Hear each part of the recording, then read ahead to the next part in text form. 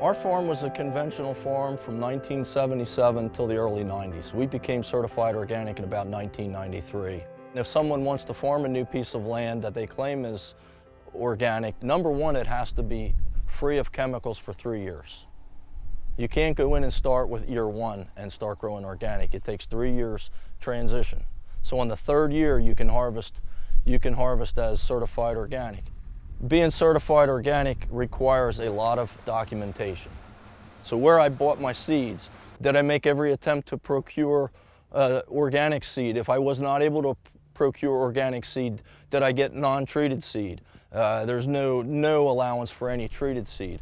What type of materials am I using? Are they all able to be used in an organic operation? Do I have documentation of that?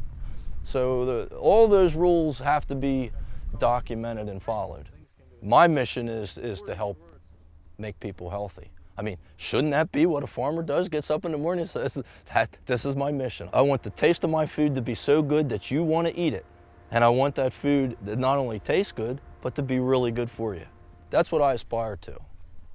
The same effort that one would make into improving the health, their own health, is the same effort that a farmer should make in improving their soil. So as the soil is improved, those trace minerals, those micronutrients, those minerals, they're supplied through the roots of the plant into the fruits, into the other parts of the vegetables that we eat, and they enhance flavor.